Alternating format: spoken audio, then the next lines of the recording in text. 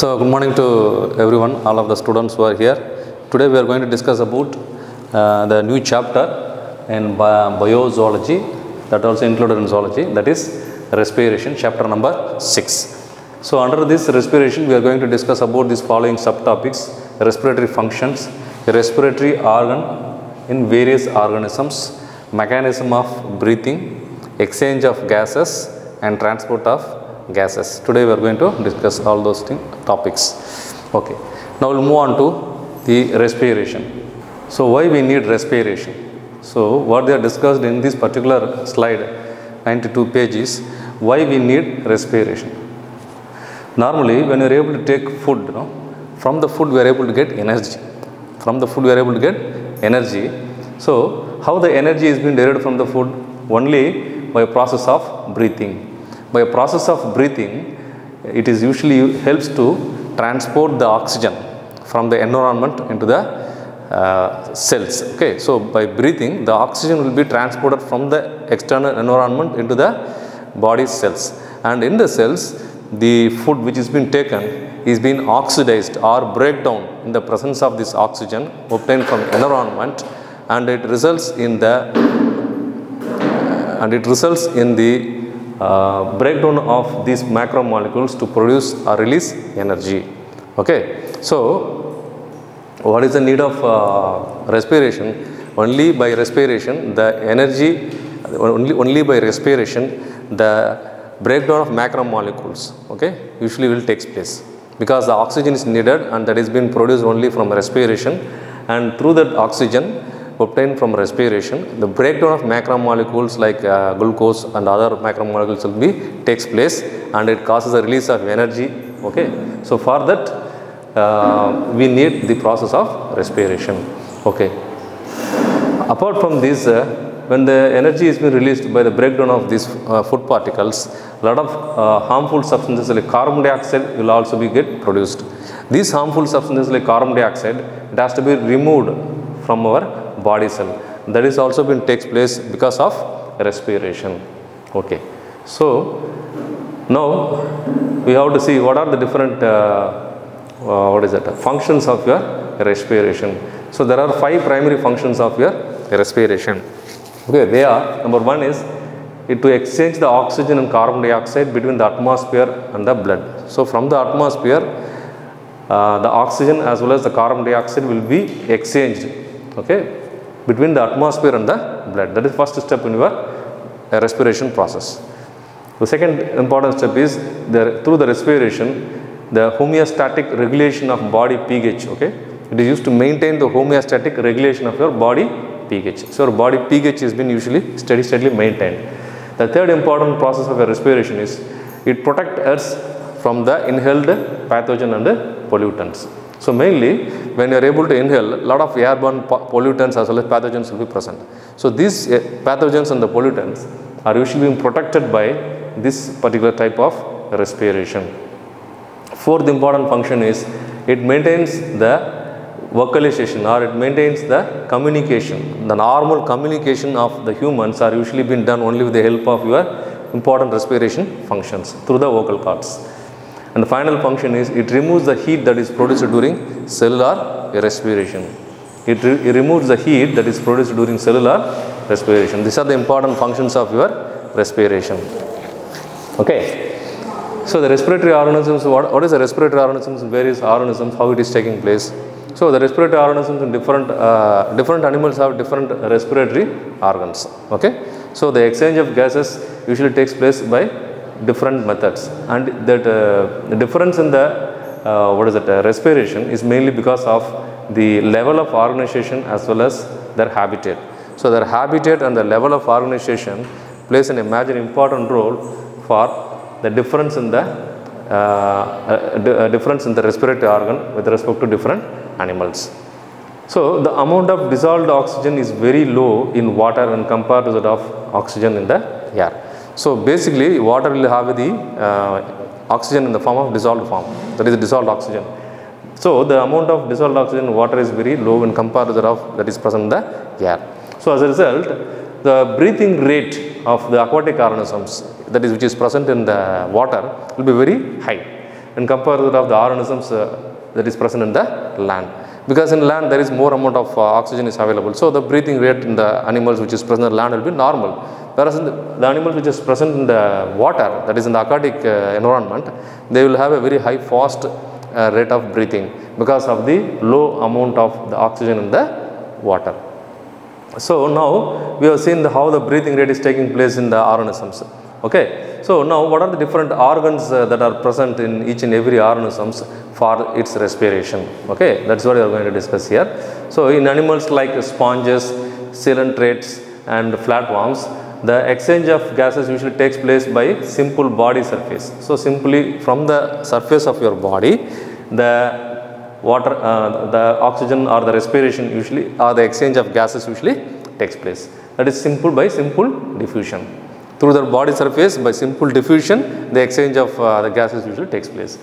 For example, if you take earthworm, they use their moist skin. Through their moist skin, the earthworms are able to exchange their gases.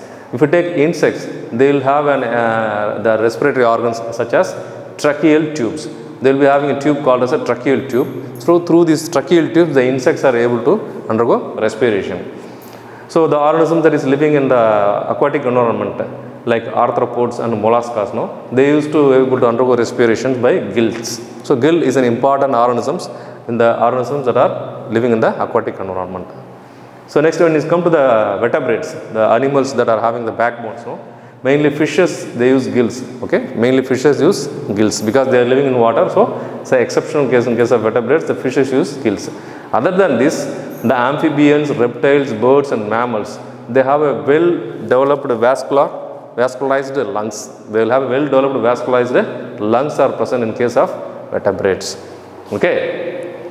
Next when you come to this frog, the frog is called as amphibians. They live both in water as well as in the land. So they have lungs as well as the moist skin. So they have lungs as well as moist skin as a respiratory organ for the exchange of gases.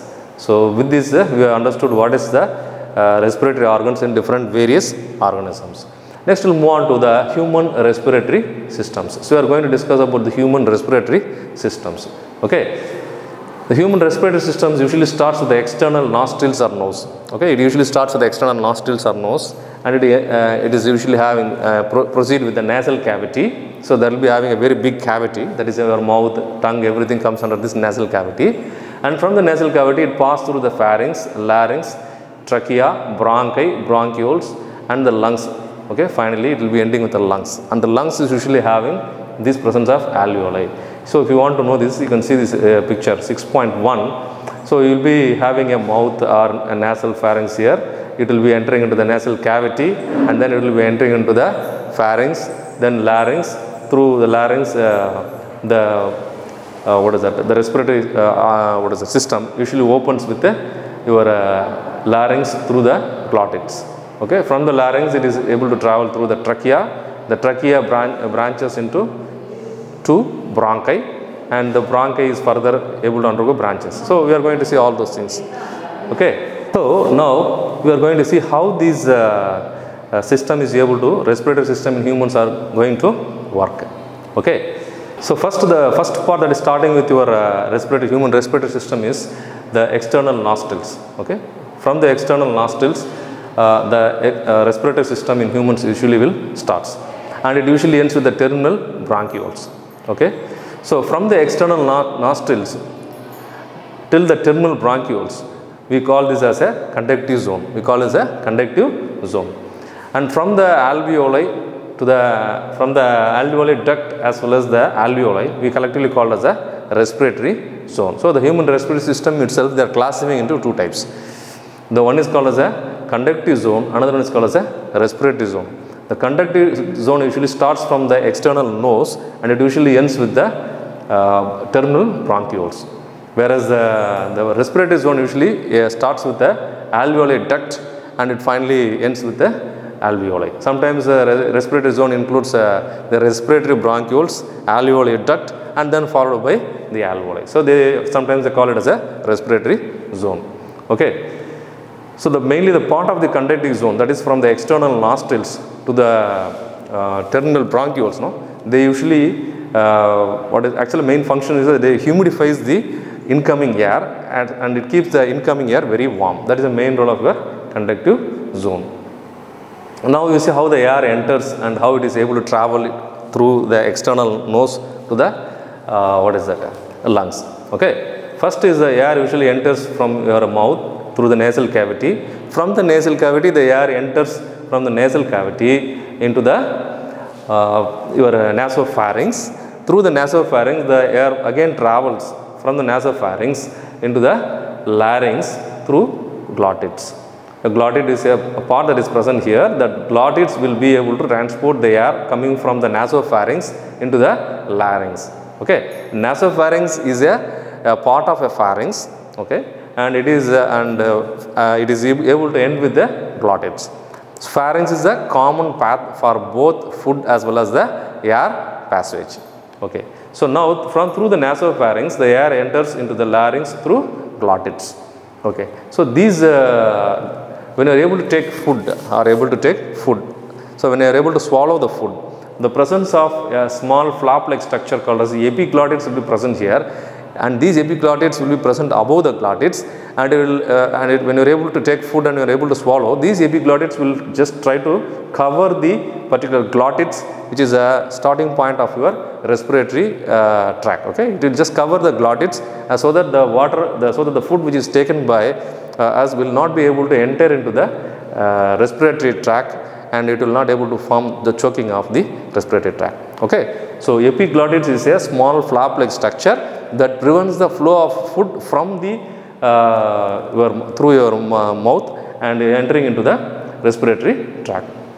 Next, once the larynx is, you are able to see, so mainly the larynx is able to proceed and it forms the ends with the trachea. So trachea is called as a vein, here we call it as a windpipe. Okay, larynx is called as a voice box. Pharynx is called as a food pipe. It is a pharynx is meant for the transport of food. A larynx is meant for the transport of the oxygen or air. So larynx ends with the trachea and it is called as a windpipe. The trachea is further is branching into two important branches and in the thoracic region, and we call this as a bronchus. Okay, so this is the structure of your structure of your respiratory system. Okay, next we will come to this trachea. The ciliated epithelium cells are usually lining the trachea. So you will be having a ciliated epithelium cells that is usually lining the trachea, bronchi, bronchioles, and mainly you are able to see the presence of mucus here. Okay, so you are able to see trachea, bronchi and bronchioles. You see here the structure of your trachea, bronchi and bronchioles. So you have a trachea here, and the trachea is able to branch here as left bronchus, and this is the left bronchus and this is the right bronchus. In this figure they are shown only about the left bronchus. So say it is the first bronchus, it is called the left primary bronchus. Okay, so you will be having a trachea branches and it forms a bronchi. Two bronchi will be formed. So this is the right bronchi and this is the left bronchi. So they have only shown the picture of the left bronchi.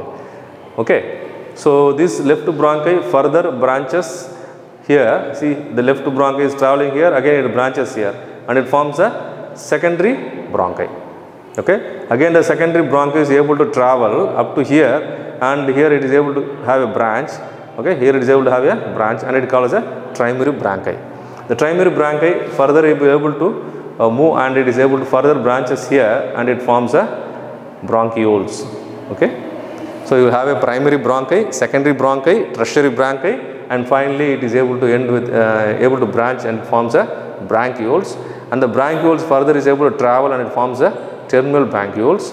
Terminal bronchioles further able to proceed and forms a bronchiole called as a respiratory bronchioles, and then finally it ends with the alveoli. Is it clear? So what they are trying to say is that from the trachea till the bronchioles, okay, till the bronchioles, you may be having the presence of the ciliated epithelial cells. You will be having a presence of ciliated epithelial cells. So these ciliated epithelial cells, they are usually having a cells called as a globate cells. These globate cells will be able to secrete mucus. You are able to see See, these ciliated epithelial cells, they are able to have globate cells, and these globate cells are able to secrete mucus. Mucus is a slimy material that is rich in glycoprotein.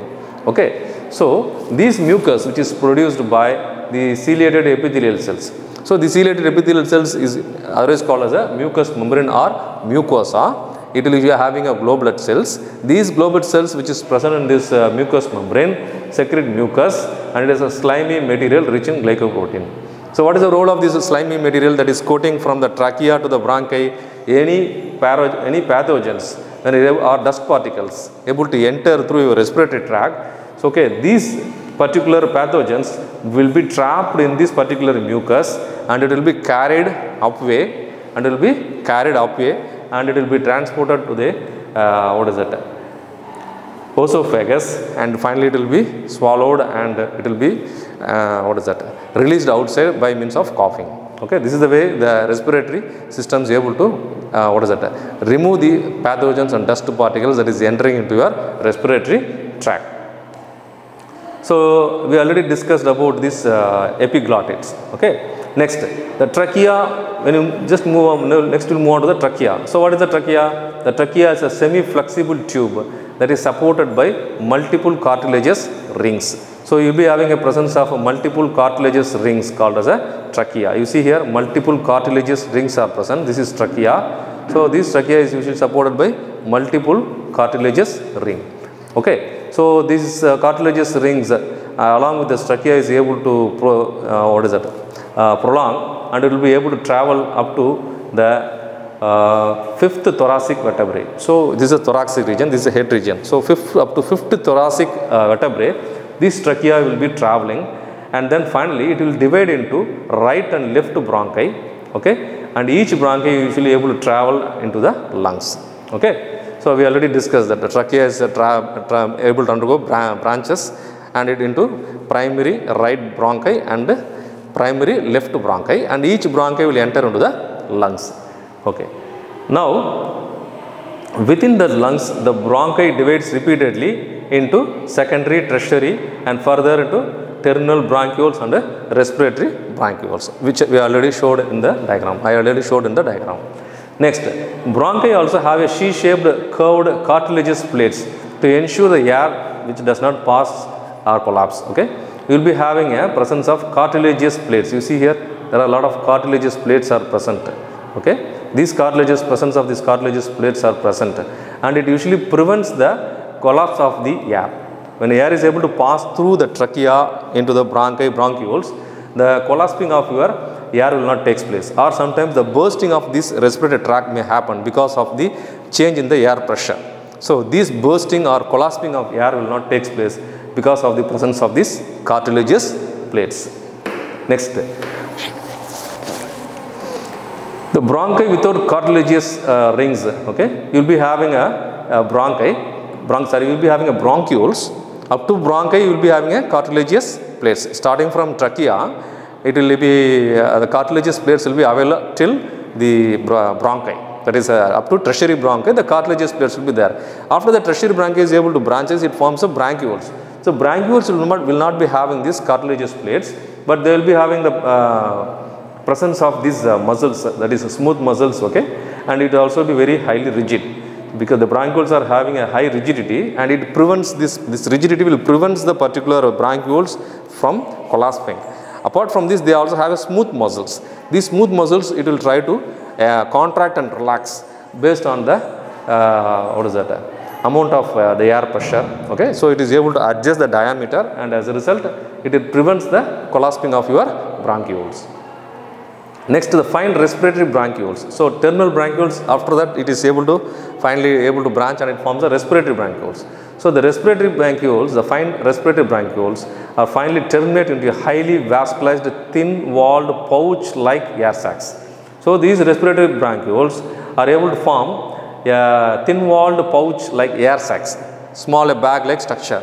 Okay, and they usually have a highly vascularized. So this bag-like structure will be having more amount of capillary network of blood vessels will be supplied in that, and we call this pouch-like air sacs called alveoli.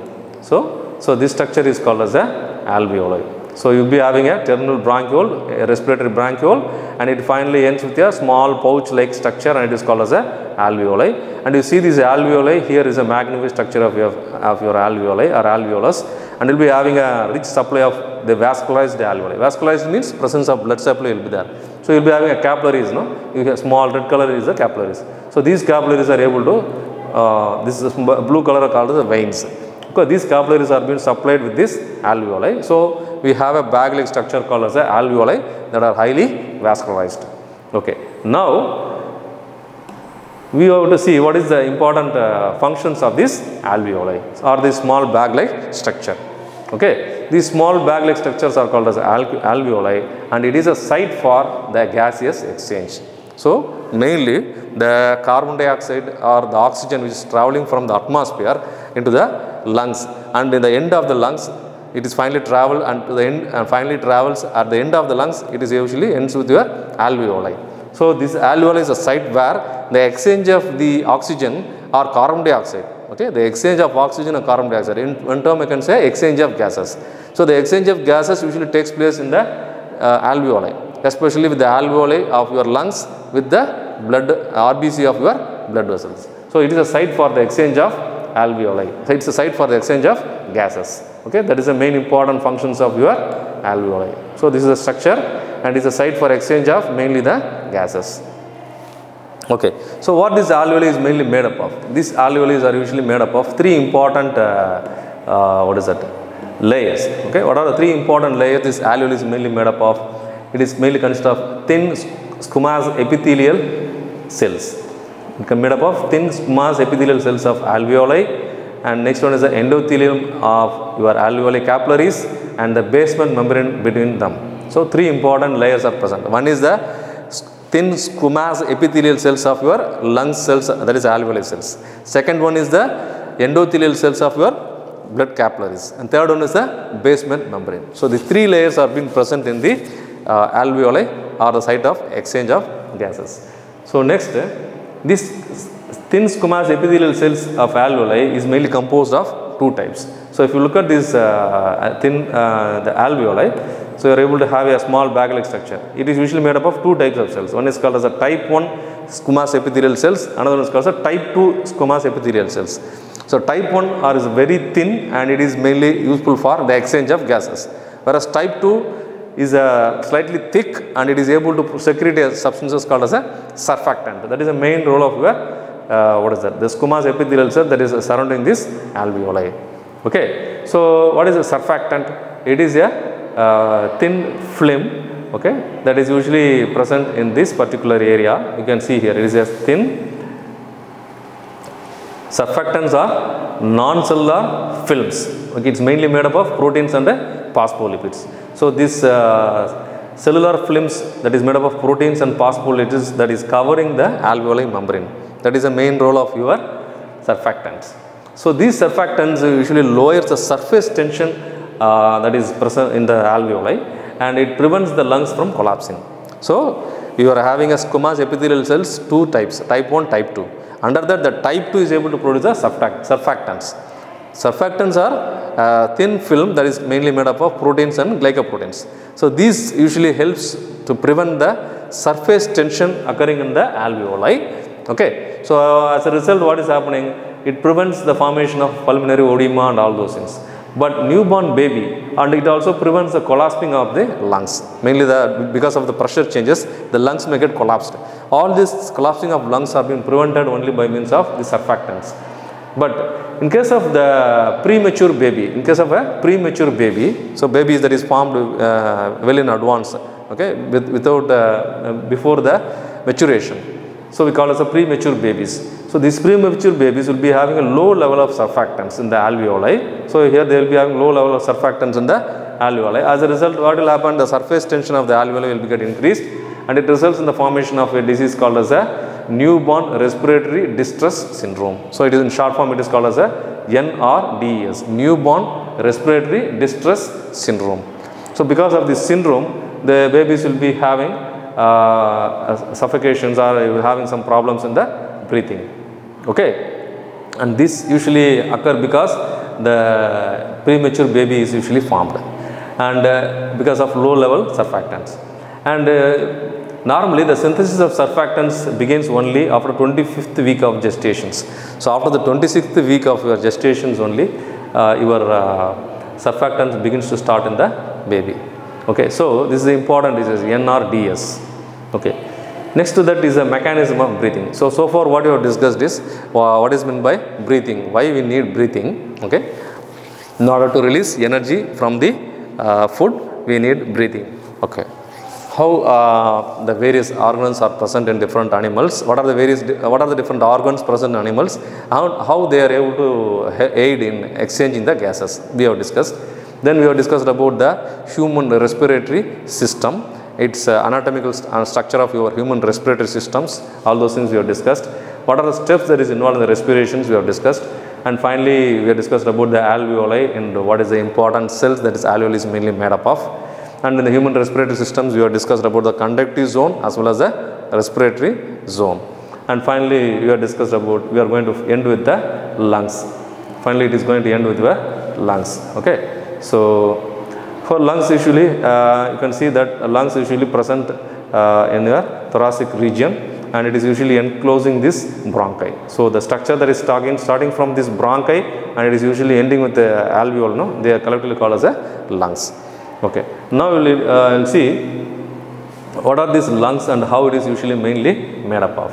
So lungs are usually present as a light spongy tissues.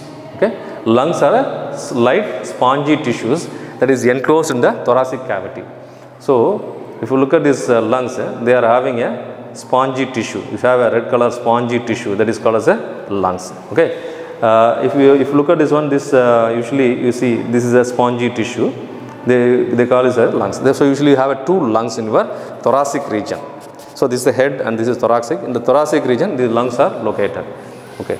So these two lungs which is present in the thoracic region, no, it is usually bound. These lungs are usually bound to the sternum, which is the present on the topmost layer of your. First, these lungs are usually present in the thoracic cavity. So it is basically a lung cavity. So it is a skeletal cavity. So lungs are placed very safely in a thoracic cavity. Okay, and inside the thoracic cavity, the topmost layer of lungs get attached to the sternum, and the lungs is getting bound on the back side or on the back side of your it is you can say it is a ventral side. Okay, so the ventral side of lungs it is get attached to the vertebral column, and the lungs are usually attached on the sides to the ribs. Okay, so in this way it is, and in the bottom layer these lungs are usually attached to the diaphragm. Okay, so the lungs bound dorsally, ventrally. Dorsally it is attached to the sternum, ventrally it is attached to the vertebrae, in sideway it is attached to the ribs, and in the bottom it is attached to the diaphragm. So in this way the lungs are being safely placed in the thoracic cavity. Okay. Next, what is that? The lungs are usually covered by means of two important double membrane system, and we call this membrane as a pleural membrane. Okay. These two membrane pleural, this double membrane is called as a pleural membrane, and this pleural membrane is usually made up of many layer of elastic connective tissues and capillaries. So this pleural membrane is mainly made up of elastic connective tissues and capillaries, and in between these two membranes, pleural membranes, that is called as the outer membrane and inner membrane, you will be having a space, and it is called as a we can simply call it as a pleural cavity or pleural fluid. Okay, so this space is usually filled with a pleural fluid, and we call this as a pleural cavity. So in between the two membranes you will be having a space, and it is called as a pleural cavity, and this pleural cavity is usually filled with a fluid called as a pleural fluid. This pleural fluid usually reduces the friction when the lungs expand and contracts. So what is the main role of this pleural fluid that is present in between this membrane? It just gives a try to reduces the frictions when the lung is able to undergo expansion as well as a contraction and expansion. That is the main role of your pleural fluid. So that's all about your human respiratory system. What is the important characteristic features of your respiratory surfaces? When you come to the characteristic features of respiratory surfaces, mainly the alveoli is mainly acting as a respiratory surfaces. So the surface area must be very large. One of the important character features of your alveoli is the surface area must be very large and it will be richly supplied with the blood vessels. So the alveoli should be supplied with it will be very large and it will have a good blood supply. Second important function is that respiratory surface should be very thin and it should be kept moist. Third important functions of your respiratory surface is it should have a direct contact with the environment, because if it is been not having direct contact with the environment, the oxygen will not be transported directly. And it should be permeable to respiratory gases. So since they are able to have a direct contact with the external environment, the oxygen will be entering into that, and this oxygen should be transported to the blood. So that should be easily permeable. The particular respiratory surface should be easily permeable to respiratory gases. So it should be very, very thin. That means automatically if it is very thin, it will be easily permeable to respiratory gases. So these are the important characteristic features of your respiratory surfaces. Okay. So when you come to this mechanism of breathing, the movement of air between the atmosphere and the lungs is known as breathing. Okay. So when you go for discussing in detail about the mechanism of breathing, you should know what is meant by the breathing. So breathing is when you come to this mechanism of breathing, so breathing is the process by which the movement of air between the atmosphere and the lungs usually takes place. So there is a movement of air between the atmosphere and the lungs. Okay. And there is a movement or exchange of air between the atmosphere and lung usually takes place, then it is called as a breathing. So breathing mainly includes two important phases. One is called as the inspiration, another one is called as the expiration. So what is meant by inspiration? It is a movement of air that is entering into the lungs. Movement of air from the atmosphere that is entering into the lungs. Okay, so the movement of atmospheric air into the lungs is called as a inspiration.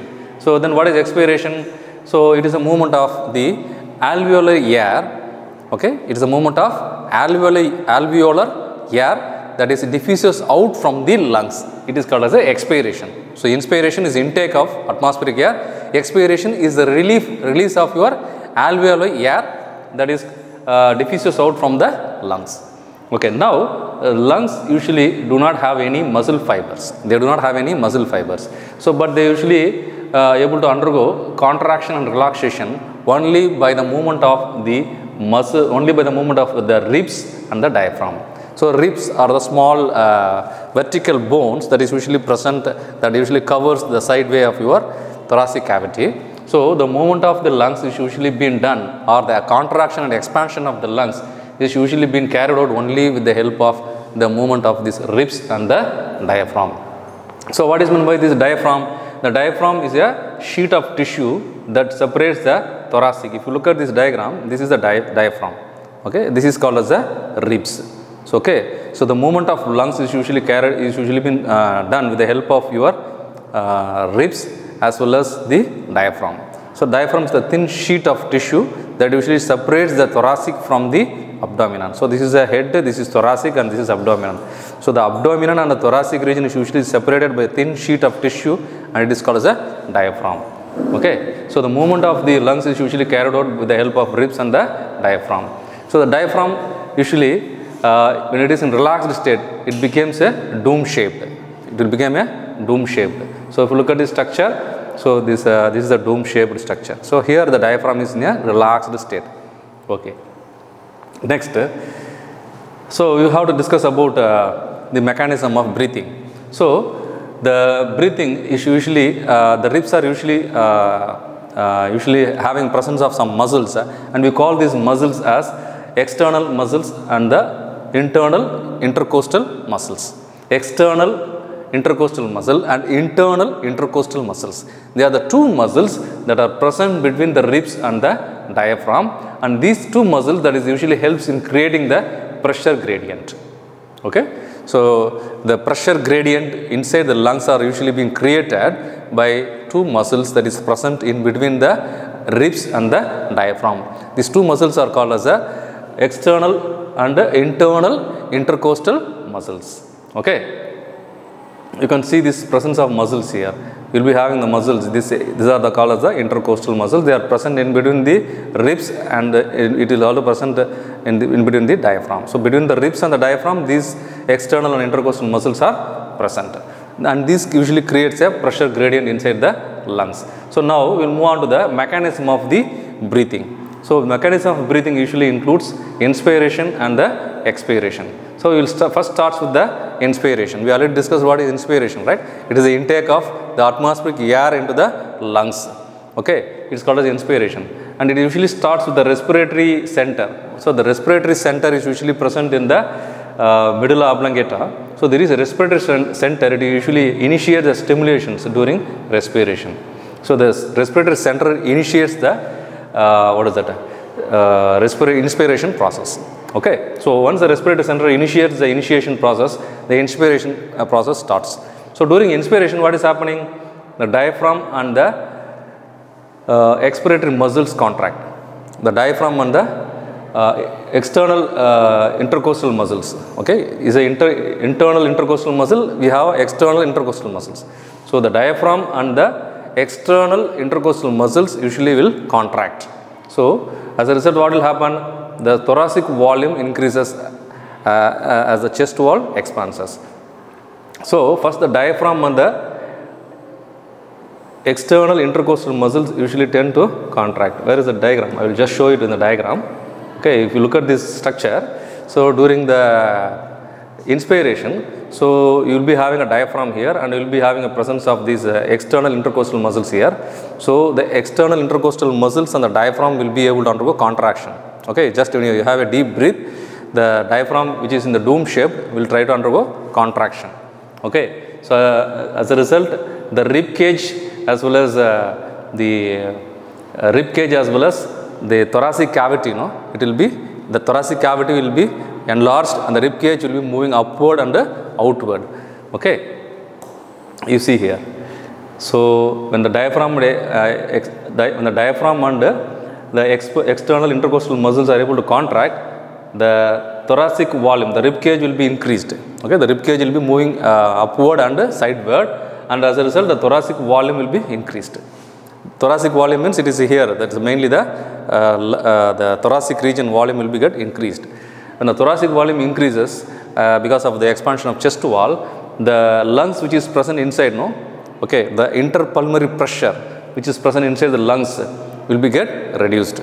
When the thoracic volume increases, the lung will also get expands. When the lung is able to get expands, the thoracic the pressure or the intrapulmonary pressure, it will be reduced. Since you know that pressure is directly related to volume. When your lungs volume is get increased, the pressure will be get reduced, because the area of lung is increased. When the area is increased, the volume, the pressure will be get reduced. When the area is get decreased, pressure will be increased. So, here when you are able to undergo inspiration, thoracic volume increase. As a result, the intrapulmonary pressure or the lung will be get increased, the volume of lung will be get increased. As a result, the intrapulmonary pressure will be get reduced. So, when the pulmonary pressure inside the lungs will get reduced, the alveolar pressures will also get decreases than the atmospheric pressure. Okay, when the pulmonary pressure or intrapulmonary pressure get decreases, the end of the lungs you have a alveoli, the alveolar pressure will also get decreases, and this alveolar pressure is less than that of your atmospheric pressure. As a result, what is happening? So, alveolar pressure is less, atmospheric pressure is more. So, there is a pressure gradient is created. So, the air will be taken from outside the atmosphere into the alveoli or into the alveoli of your lungs. In this way, the air will be moving from the higher pressure gradient from outside the atmosphere into the inside the lungs. And this air will be flowing into the lungs of your air will be flowing inside your lungs of your alveoli until the alveoli pressures equals with respect to your until the atmospheric pressure equals with respect to your alveoli pressure. Till that, the atmospheric air will be entering inside your lungs. Once the pressure of the atmosphere as well as the alveoli is equal, then the flow of the air will be get stopped. So, in this way, the mechanism of inspiration usually takes place. Okay. So, mainly it's been started or the inspiration is initiated by respiratory centers, and as a result you will be able to intake as a result what will happen, the diaphragm and the ribs cage, the diaphragm and the external intercostal muscles will be able to undergo contraction, and as a result the rib cage will be moving upward and sideward, and as a result the thoracic volume will be get increased, as a result the lung volume will get increased, as a result the pressure which is present inside the lungs is called as the intrapulmonary pressure. This intrapulmonary pressure will be get reduced, and as a result what will happen, the alveolar pressure will also be get reduced, and this alveolar pressure will be less than that of the atmospheric pressure. So since the alveolar pressure or the lung pressure is less than that of the atmospheric pressure, so the atmospheric pressure is higher, so there is a movement of air or the air pressure from the atmosphere into the alveoli usually takes place, and this movement will be taking place until the atmospheric air is equal with respect to the alveoli air, until the atmospheric air will be moving inside the lungs. Once it is the alveolar pressure is equal with respect to the atmospheric pressure, then the flow of the atmospheric air will be stopped. So in this way the inspiration process is usually taking place in the lungs. So when you come to the expiration, so it is also been initiated by the respiratory centers. Here it is just opposite to that of your inspiration. In case of expiration, the diaphragm will be initially it will be in contractive phase. No, after when you are able to expel the air, the diaphragm will comes to a relaxed dome shape, and the intercostal muscles will be here contracting. Here the external intercostal muscles will be relaxed, whereas the internal intercostal muscles here will be contracting. So diaphragm will be relaxed, and the internal intercostal muscles will be able to undergo contraction. Okay. Now, since the diaphragm is in relaxed state or in the dome shaped, so the rib cage and all this will be moving downward, okay, and the sideward. So as a result, what is happening? The thoracic volume will be get reduced, and as a result, the lungs which is present inside the thoracic cavity, okay, they also will be get reduced. So the intrapulmonary pressure, since the lung volume get reduced, the intrapulmonary pressure that is present inside the lungs will also be get reduced. Sorry, it will be get increased, because the lung volume get decreased, the pressure will be increasing. So the intrapulmonary pressure in the lungs will be get increased, as well as the alveolar pressure inside the lungs will also be get increased. So when you compare the alveolar pressure with respect to the atmospheric pressure, the alveolar pressure will be more than that of the atmospheric pressure. As a result, the air will be sent from outside. The air will be moving from the alveoli into the external environment. It will be passed out from the alveoli into the external environment until the alveoli pressure is equal with respect to the atmospheric pressure. Till that, the alveoli air pressure will be moving out as moving out into the atmosphere, and it will stop until both the alveoli and the atmospheric pressures are equal. So in this way, your expiration process usually takes place. So this is the mechanism of your breathing. Okay, all these things that are discussed here. Okay. On an average, a healthy human usually breathes about 12 to 16 times per minute. Per minute, an average a healthy individual on an average is able to breathe about 12 to 16 times per minute. Okay. So the instrument called as a spirometer is an instrument that is used to measure the volume of air that is being taken, or it is used to measure the volume of air that is being taken during the inspiration and the expiration, or it is used to measure the volume of air during breathing. And that instrument name is called as a spirometer. Okay.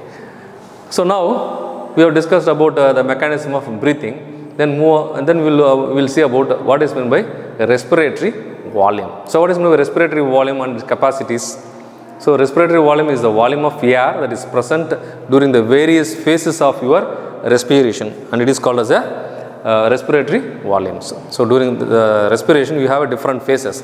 So the volume of air that is present in the various phases of respiration, okay, is called as a respiratory volumes. So we are going to discuss about some terminologies related to this respiratory volume.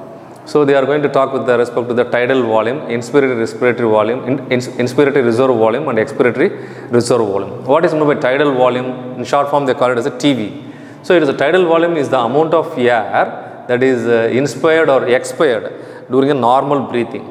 Okay, it is approximately 500 ml. So you can see this picture. From this you can able to understand. So this is a figure that is usually showing the lung volume and the capacity. This figure usually shows the lung volume and the capacity. So here you can see. So it's a inspiration and this is the expiration. So, okay. So this is the inspiration. When air is going above, it is a inspiration. The volume of air is been increased.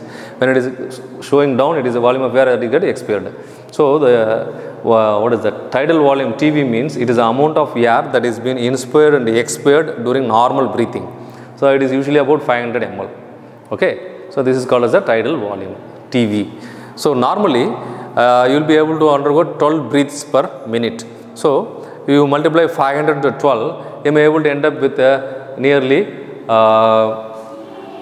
what is that? 6,000 to 8,000 ml of air per minute. So when you are able to go for tidal volume, you may able to breathe about 6,000 to 8,000 ml of air per minute. You are able to breathe. Okay. When you are able to do vigorous exercise, when you are able to have a vigorous exercise, the tidal volume will be increases into 4 to 10 times. Okay. Okay. Next, what is known by inspiratory reserve volume, IRV. So, or the expiratory reserve volume. Inspiration, as the name indicates, is the intake of air inside the lungs. So, additional volume of air a person can inspire by forceful inspiration. When you are able to do normal breathing, you are able to take only 500 ml. When you are able to undergo forceful breathing, okay. So, what is the additional amount of air that you are able to take apart from the normal breathing? That is called as the inspiratory reserve volume. Normally, the normal value for the inspiratory reserve volume is 2,500 to 3,000 ml. So you can see from this diagram. So this is a normal 500 ml you can able to breathe. But when you are forcefully able to undergo inspiration, this is called as a inspiratory reserve volume. So it is about 2,500 to, you can see the values here, that is 3,000 ml. So it will be 2,500 to 3,000 ml. So this is called as the inspiratory reserve volume. And then what is the expiratory reserve volume? You see here, this is called as the expiratory reserve volume from here to here. It is called as the expiratory reserve volume. Okay. So it is the maximum amount of air that you are able to expire by means of forceful expiration. That is called as the expiratory reserve volume. So its value is about 1,100 ml. Okay, it's about 1,100 ml you can able to do here. That is called as a expiratory reserve volume. Okay, then what is called as a residual volume? So it is a volume of air that is remain in the lungs after a forceful expiration.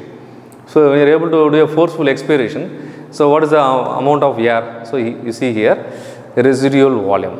So you have a IRV forceful inspiration, you have a ERV forceful expiration. Apart from this, you may have a small residual amount of volume of air that remains even after the forceful expiration.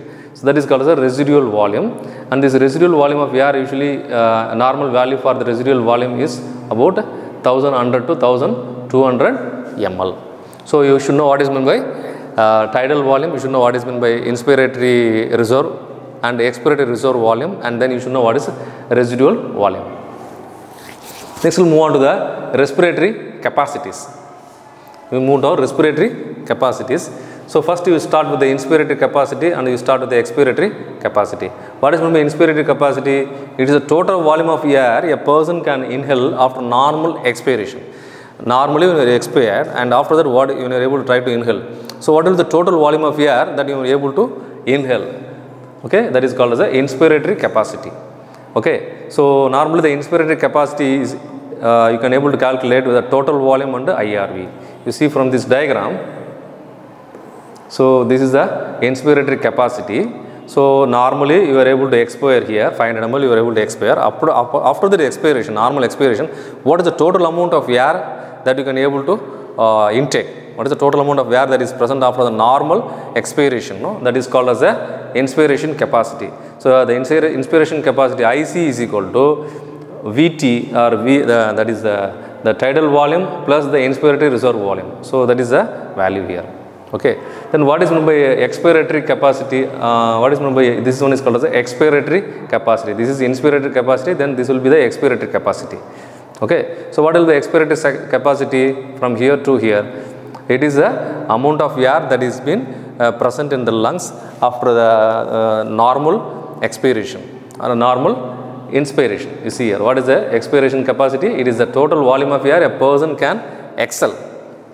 The total volume of air a person can exhale after normal inspiration.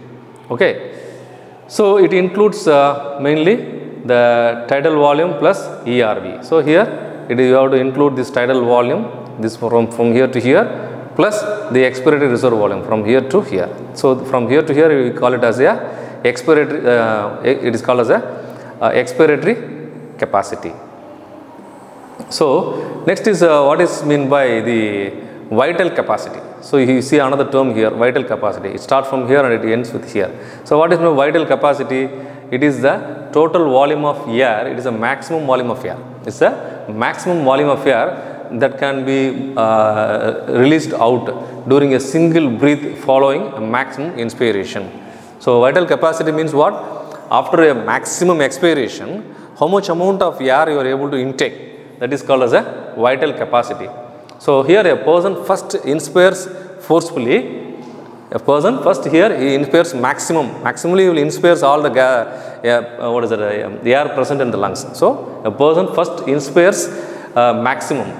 He inspires maximally and then he expires maximally. So it is followed by inspiration, that is followed by expiration. That is called as a vital capacity. So here vital capacity is equal to expiratory reserve volume plus inspiratory reserve volume plus tidal volume. So that is called as a vital capacity. You can see from this diagram. So this is the inspiratory reserve volume. Okay, this is the expiratory reserve volume plus tidal capacity. So this all includes the vital capacity. Maximum amount of air he is able to inspire, IRV. Maximum amount of air he will expire, that is called as a ERV. Then it includes the tidal volume. So all this comes together and forms a vital capacity. So that's all about your inspiration, that is about inspiratory capacity, expiratory capacity and vital capacities. So that's all about your respiratory capacities. And finally we will move on to a total lung capacity. So what is meant by total lung capacity? So it is a total volume of air which a lung can accommodate after a forceful inspiration.